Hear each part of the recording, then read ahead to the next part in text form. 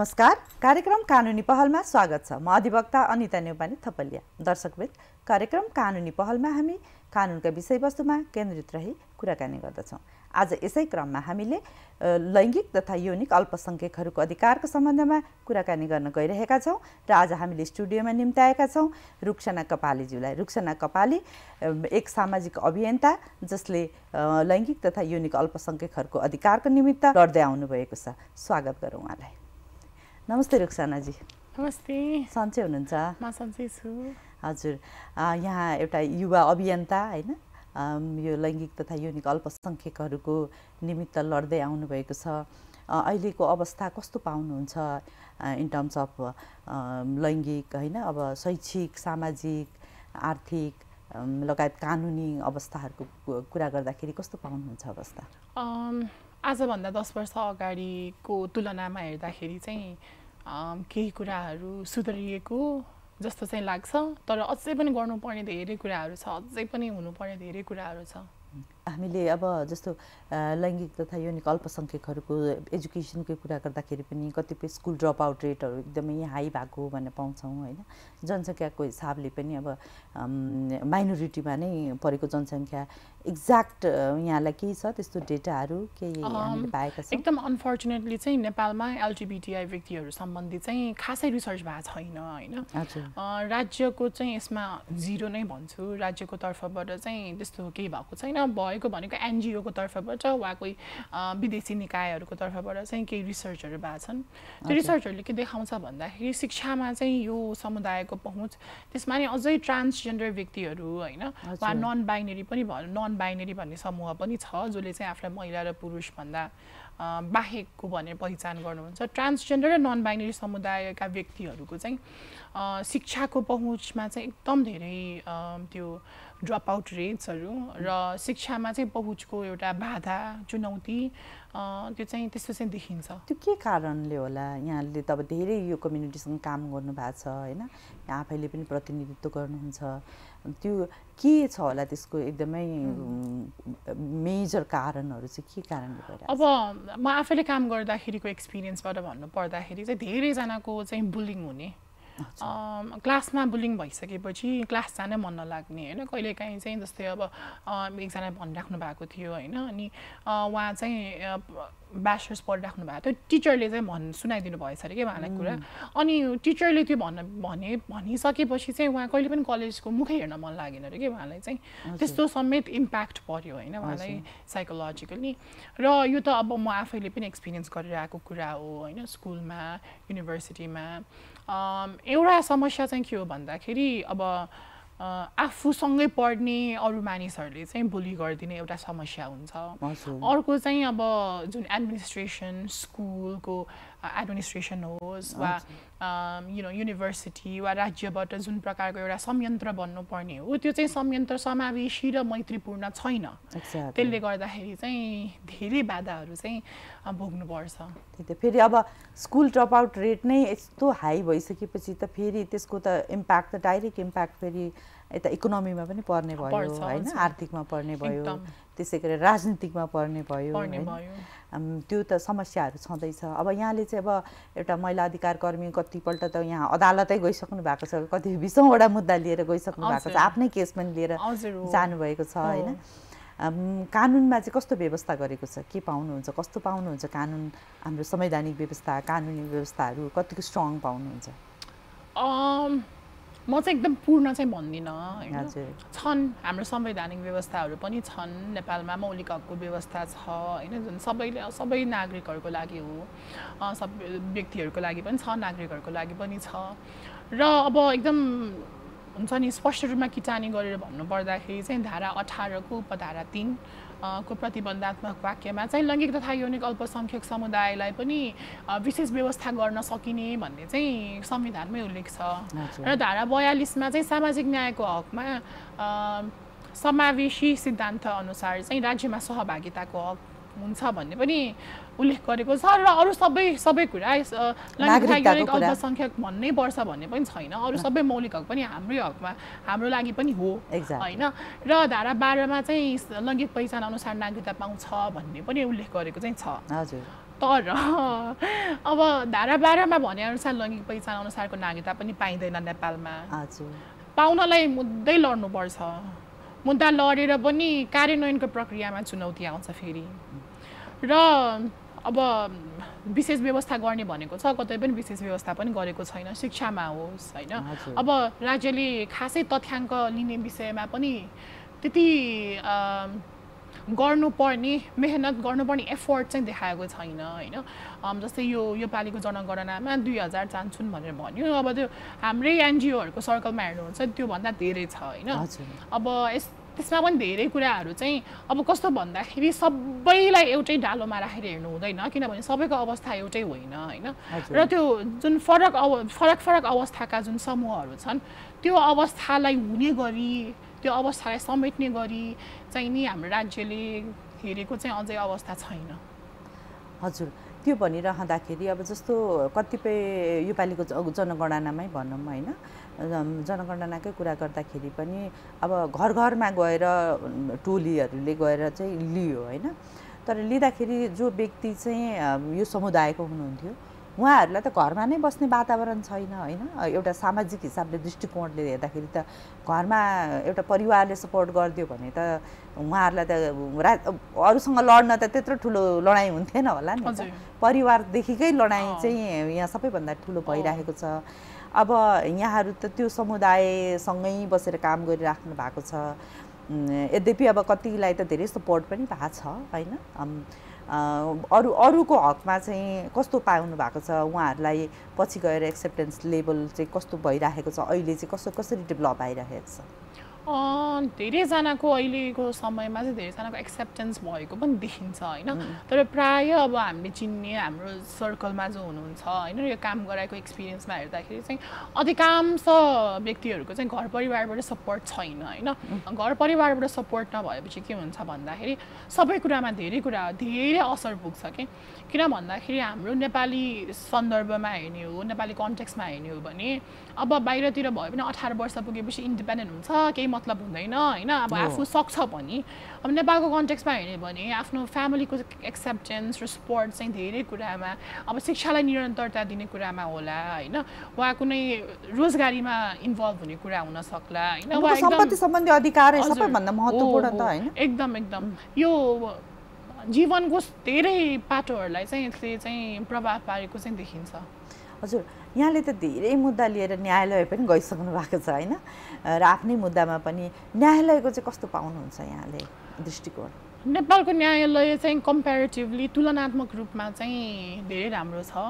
त्यस्तो मान्छे सरकारी निकायमा भइदिएको भए चाहिँ धेरै सजिलो हुन्थ्यो जस्तो लाग्छ खासमा चाहिँ अनफर्चुनेटली पनि फर्चुनेटली पनि हैन कि फर्चुनेटली चाहिँ के भन्दा हाम्रो न्यायालय चाहिँ धेरै सेन्सिटिभ छ त्यसमाथि म सर्वोच्च अदालत चाहिँ एकदम धेरै सेन्सिटिभ छ भन्छु यस्तो कुराहरुमा चाहिँ फैसलाहरुबाट पनि देख्न सकिन्छ जुन एउटा अग्रगामी हिसाबले चाहिँ व्याख्या विश्लेषण हुन्छ त्यो हिसाबबाट चाहिँ यो कुरामा सर्वोच्च अदालत चाहिँ एकदम अगाडि छ उच्च अदालत चाहिँ अलिकति गाह्रो छ भइरहेछ उच्च अदालत पनि बिस्तारी आउँदैछ तर उच्च अदालतमा चाहिँ अझै पनि त्यति सेन्सिटिभ भइसक्यो जस्तो मेरो एक्सपिरियन्समा चाहिँ मलाई लाग्यो मलाई महसुस भएन त्यस्तो चाहिँ तर भन्ने हो भने चाहिँ सरकारी निकायहरू भन्दा धेरै हिसाबबाट अगाडि छ न्यायालयहरू र त्यसको तुलनामा चाहिँ धेरै सेन्सिटिभ पनि छ हैन जस्तै फर एक्जाम्पल उदाहरणको लागि चाहिँ मैले मुद्दा लाँदाखेरि प्राय ट्रान्सजेन्डर व्यक्तिहरूको मुद्दा लाँदाखेरि नागरिकतामा एउटा नाम हुन्छ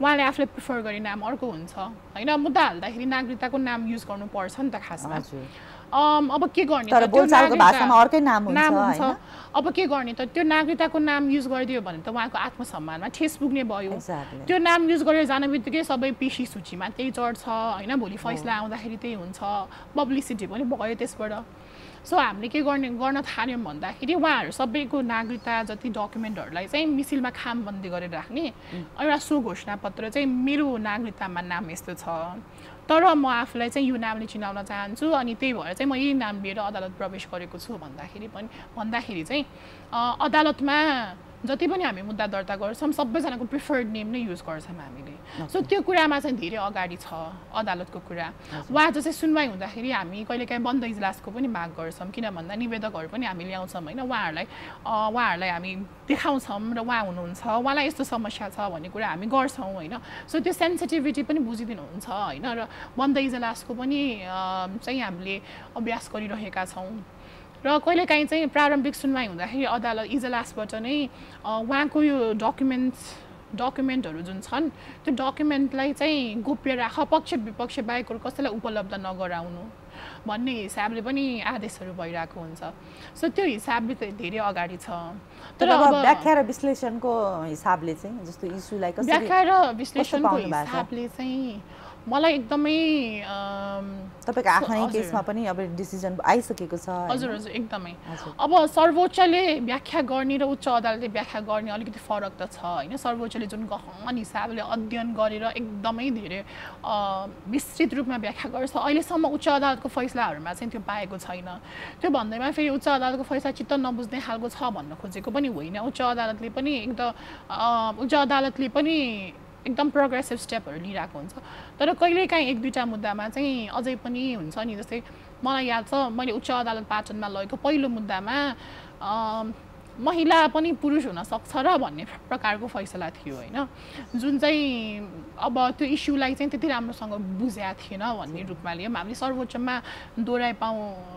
दोहोऱ्याइपाउँको निवेदन दियौँ र दोपानी साप पनि पायौँ हामीले होइन कहिलेकाहीँ त्यस्तो एक दुईवटा इन्स्टेन्सेसहरू चाहिँ छन् अब जस्तो उदाहरणको लागि सर्वोच्च अदालतबाट यहाँले एकदमै अहिले भन्नु नै पर्दाखेरि हाम्रो दर्शकवृन्दले पनि बुझ्ने गरी भन्नु पर्दाखेरि चाहिँ एकदमै यहाँलाई मन परेको सर्वोच्च अदालतले व्याख्या गरेको मुद्दाहरूको हकमा भन्नु पर्दाखेरि चाहिँ कुनलाई भन्नुहुन्छ अब व्याख्या गरेको हकमा चाहिँ मलाई सर्वोच्च अदालतले व्याख्या गरेको हुन्छ नि ल यो मात्र कार्यान्वयन भइदिए त धेरै कुराहरू राम्रो हुन्थ्यो होइन जस्तै हामी 2064 कै फैसलाको कुरा गरौँ जुन ब्लू डायमन्ड सोसाइटीले रिट हाल्नु भएको थियो त्यसलाई ल्यान्डमार्क भर्डीको रूपमा पनि लिन्छौँ हामी होइन त्यति बेला हजुर त्यति बेलाको मुद्दा त्यति बेलाको फैसला जुन छ त्यो फैसलामा नि कति धेरै कुराहरू आइसकेका थिए कि जस्तै भनौँ न नागरिकताको कुरा आयो लैङ्गिक पहिचानमा मान्छेको आत्मनिर्णयको अधिकारको कुरा आयो त्यसमा विवाहको कुरा आयो लैङ्गिक तथा यौनिक अल्पसङ्ख्यक नसमेटिएको कानुनै विभेदकारी कानुन हो भन्ने कुरा पनि आयो